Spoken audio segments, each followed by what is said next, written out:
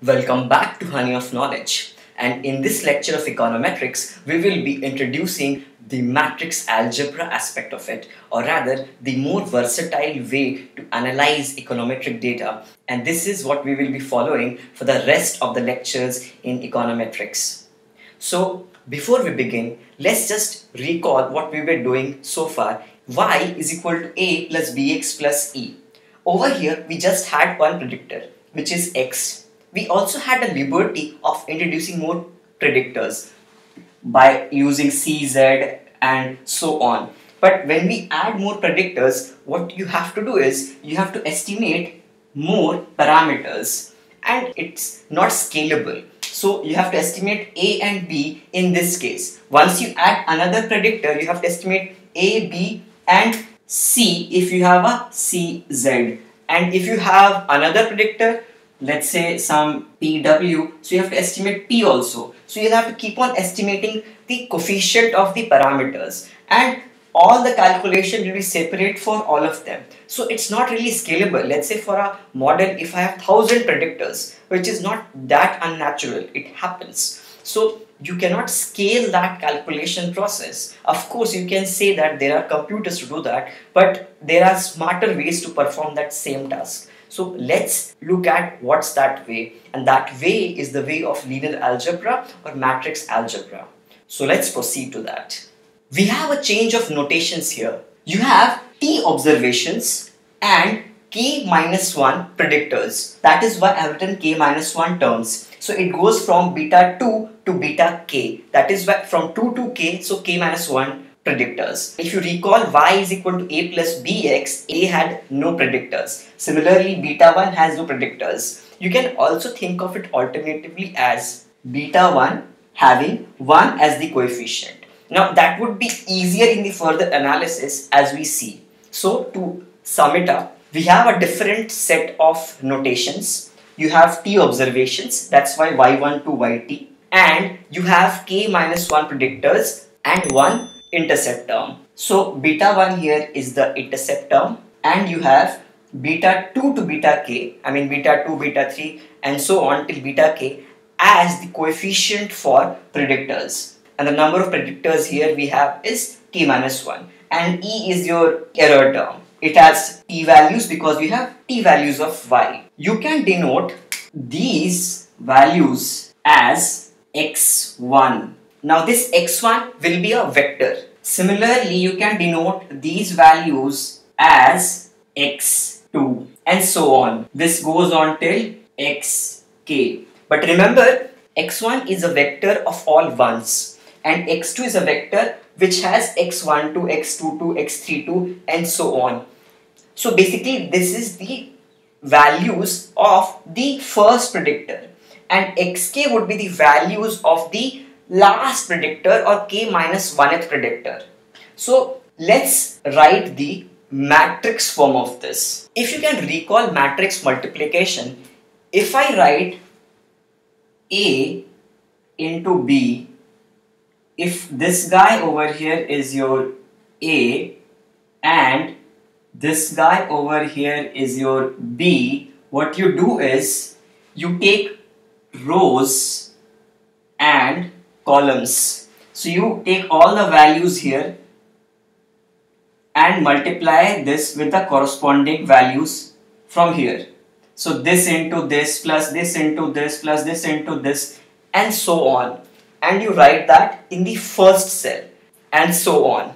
So we will be using this matrix multiplication formula. If you are not familiar with matrix multiplication, I would suggest you to look up a matrix multiplication tutorial, or rather I will make one if you need that. So comment below if you need a matrix multiplication or an intro to matrix algebra kind of a video. So I'll make that in future. But now we will proceed to the analysis part of it. So let's look at this multiplication. So how we will multiply these two matrices is in this way. You take this row first and this single column which you have. Now there is a requirement for this matrix multiplication to be possible. If you look at the dimension of this matrix, this is T cross K, and the dimension for this is k cross 1. And as this k over here is the same k over here, you can multiply these two matrices and the resulting matrix will be having a dimension of t cross 1. Now, which is the dimension of y which we will be having?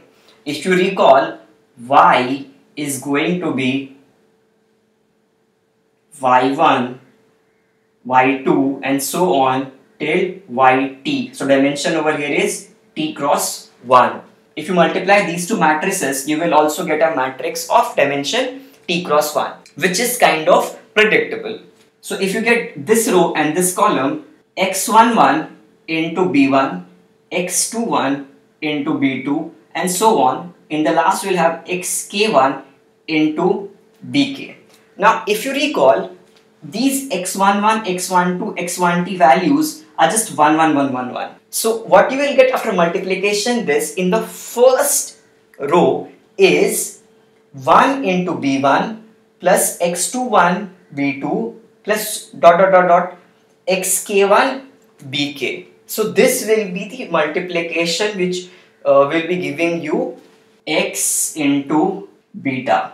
Now this matrix is known as the design matrix or represented by capital X, and this matrix is known as the coefficient matrix or it is represented by beta. So you can also say that y is equal to x beta plus e.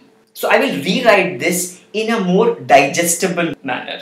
So over here you have a summarization of what we have done so far. Y is equal to capital X beta plus E is what is the new magical equation of econometrics which we will be dealing from now on. So from now on, y is equal to a plus bx changes to y is equal to x beta plus e. Or you can also expand this x beta to write y is equal to x1 beta 1 plus x2 beta 2 and so on till xk beta k, where k minus 1 is the number of predictors because x1 will be 1 for you. Or you can write this in the complete matrix form. This over here is not the complete matrix form, but this is the complete matrix form.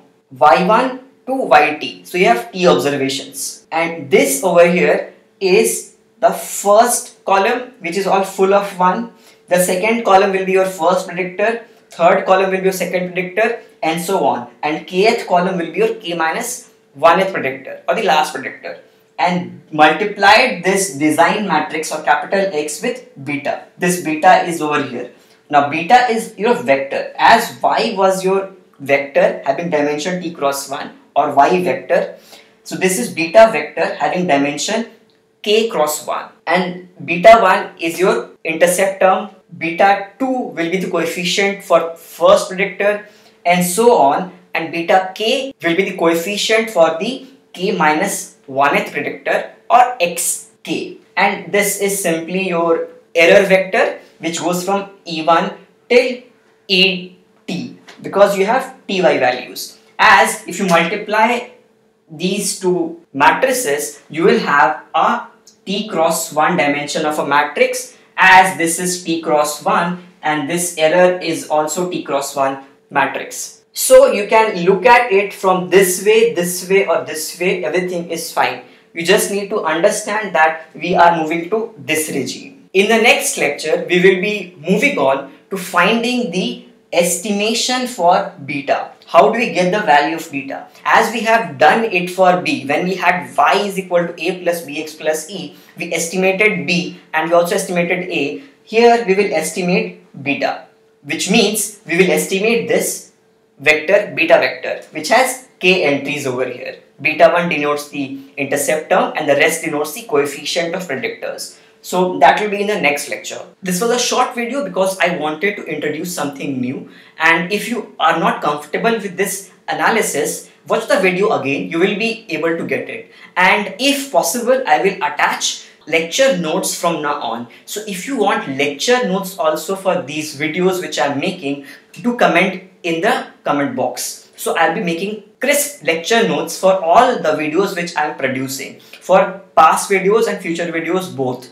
So do comment if you need lecture notes to accompany these video lectures. Before you go, do like this video, subscribe to the channel if you are new here, and don't forget to hit the bell icon. And also share with your friends if you found this to be useful. Bye bye.